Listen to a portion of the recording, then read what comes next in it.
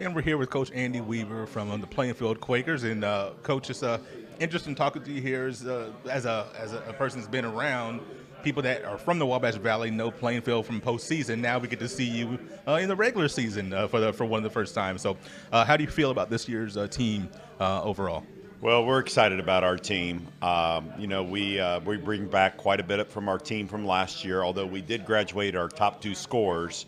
But we bring back 6'8" junior Noah Smith, who averaged in double digits last year. We bring back a sophomore in Harper Baker Lands, who averaged close to 10 points a game last year. Landon Gilliatt's a junior guard for us with experience, as well as Trey Barton, seniors Colton East and Chris Arvanitis. Chase Wofford up from our junior varsity squad, Isaac Stead up from our junior varsity squad. So we're excited about our team.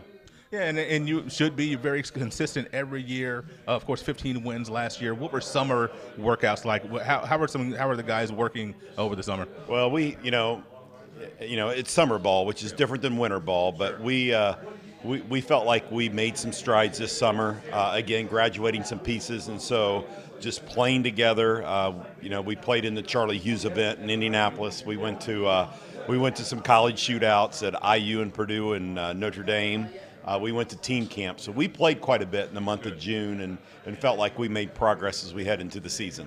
And of course, the bright lights of game action will be on you very soon. And it's always interesting to see how guys react from practice into game settings. What are the things that coaches can do to help some of the newer players not be so stunned by some of those bright lights? Well, there is nothing like experience for sure, but I think putting them in situations where they feel comfortable, try to execute what you've practiced. Put them out there with, lineups with some experienced players at the same time. But everybody's in the same boat. Your opponent's in the same boat too.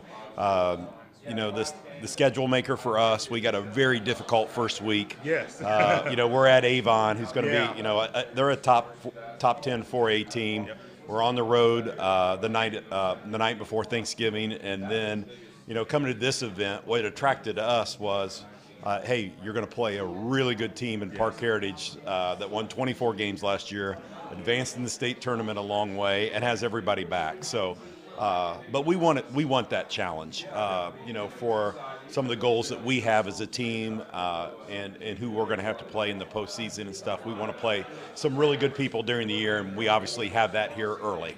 They always say iron sharpens iron, and you mentioned the early season schedule that you have. You guys are going to be hitting the road hard right out the gates. Best of luck to you this season. Look forward to seeing the Gobbler games against Park Heritage. All right, thank you.